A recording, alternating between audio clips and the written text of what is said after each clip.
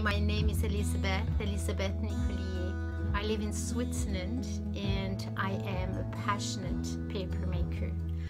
I've been an artist now for 15 years and I want to share that with you. 15 years ago I was in my studio doing whatever I was doing at that time, and I received in my mail a card. In fact, it was an invitation for an exhibition. And what I was seeing in the card, you know, the image, I mean, this piece of art was so beautiful.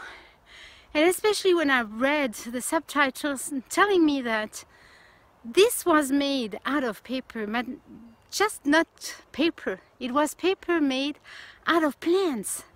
And I said, my goodness, how can we get such a result with paper made out of plants?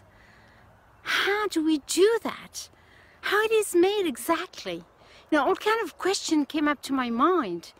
And I was so curious, so intrigued that I decided to go. So I did.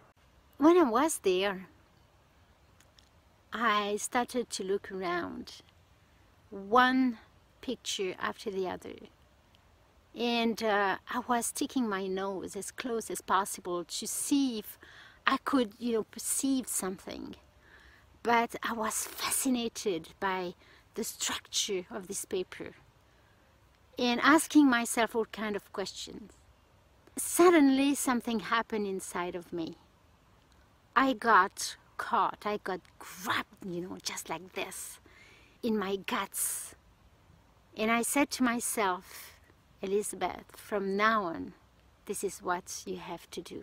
And on my way back, you know, all kind of things were happening in my mind, and all kind of questions, and I absolutely have to find how this is made.